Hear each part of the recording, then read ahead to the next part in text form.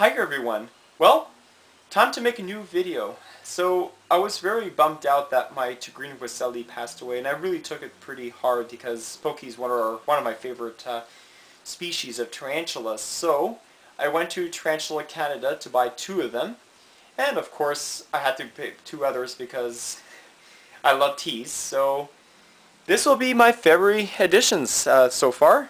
Really cool species. The one in the pill jar on top of the deli cup is a really exclusively rare species and very new to the pet trade, very new to YouTube. I haven't seen any videos on this particular specimen before, as well as there's really no information available on Arachnoboard. So it's a real honor and a real treat to actually document this particular species on YouTube as a John 3800 channel.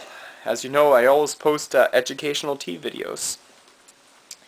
So this is what I bought from TC. I bought 2 Poecilotheria tigrinawesselli, the Wessel Tiger Ornamental.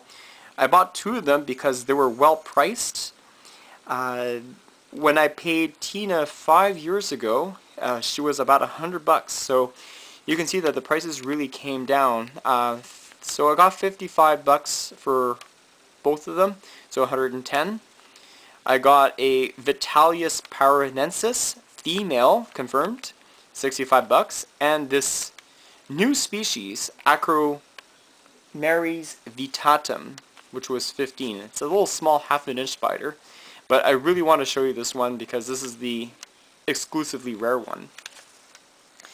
Okay, so here are my Pokies tigrinawesselli, Wessel Tiger Ornamental. Both of them have molted. You can see right to the left of you. Now, I believe from what I'm looking at, I do see the development of a furrow. So this one could be a suspect female.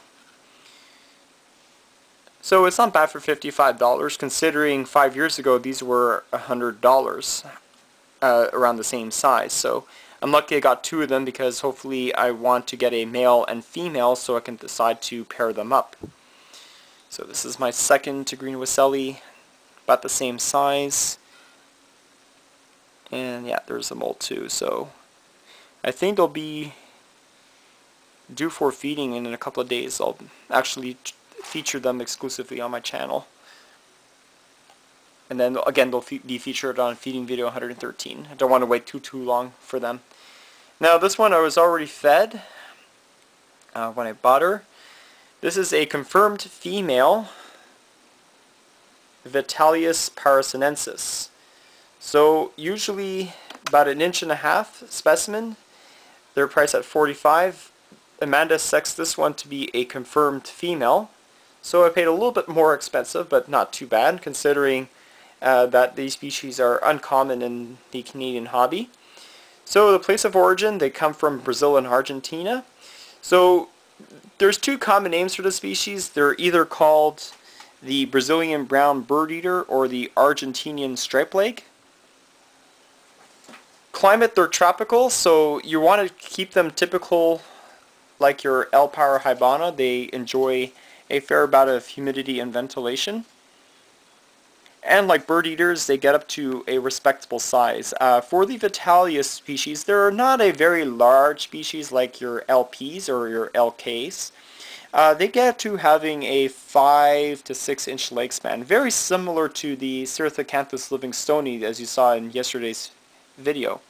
Well, the one I'm going to be posting today, since kind of a little behind on my uploads. So this is a confirmed female.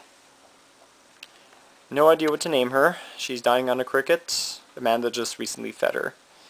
And it was really cool because I always wanted another Vitalius species after Vita's untimely passing. But I believe Vita was to be an older female. She was around 8 or 9. Cool. Now, the pièce de résistance.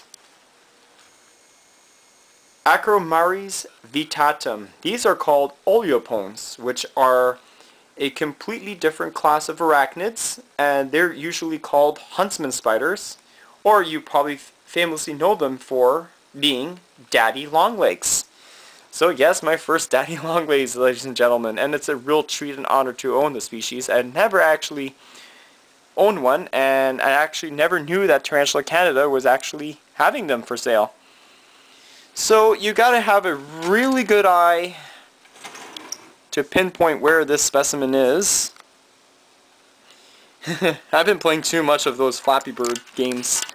So, if my camera can focus right, I'm just going to move this guy just gently so you can see.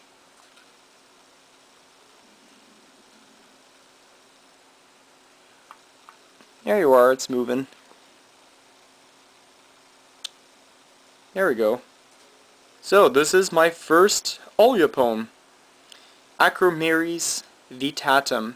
Now these species come from Chiapas, Mexico, so if I were to say a common name, because these common names don't exist for these specimens, I'm probably going to call it the Chiapas Harvestman or Mexican Harvestman.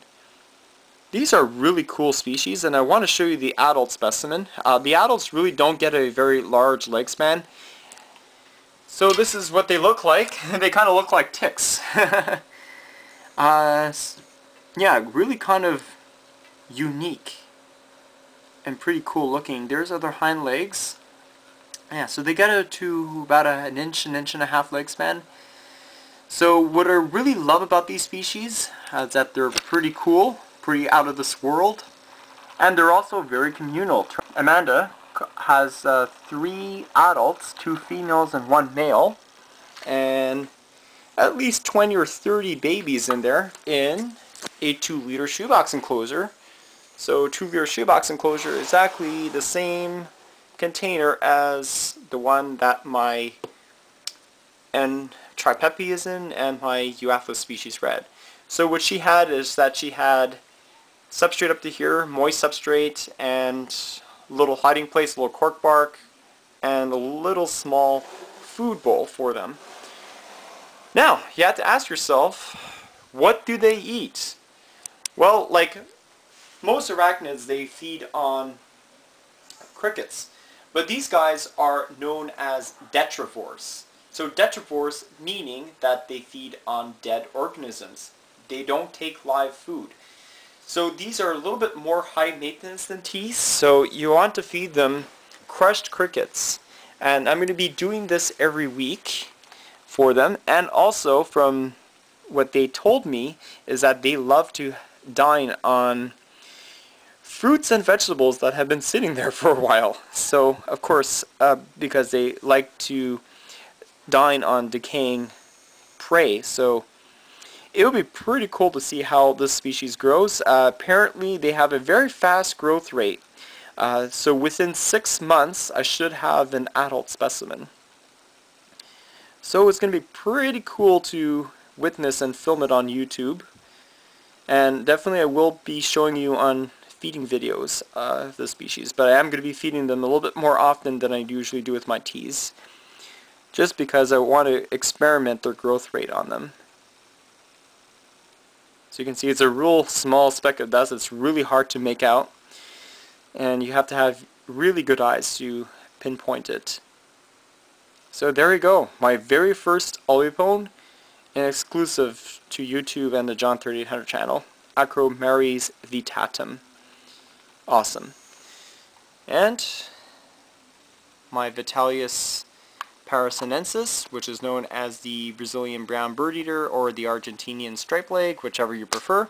I prefer to call it by their scientific name, V. paranaensis, and my pair of Poecilotheria tigrinawesselli. Alright, thanks to everyone for watching. Hope you enjoy it, and stay tuned for a new Mythbuster video this weekend. And tomorrow I'll be posting Silent Hill 4, The Room, episode number 3.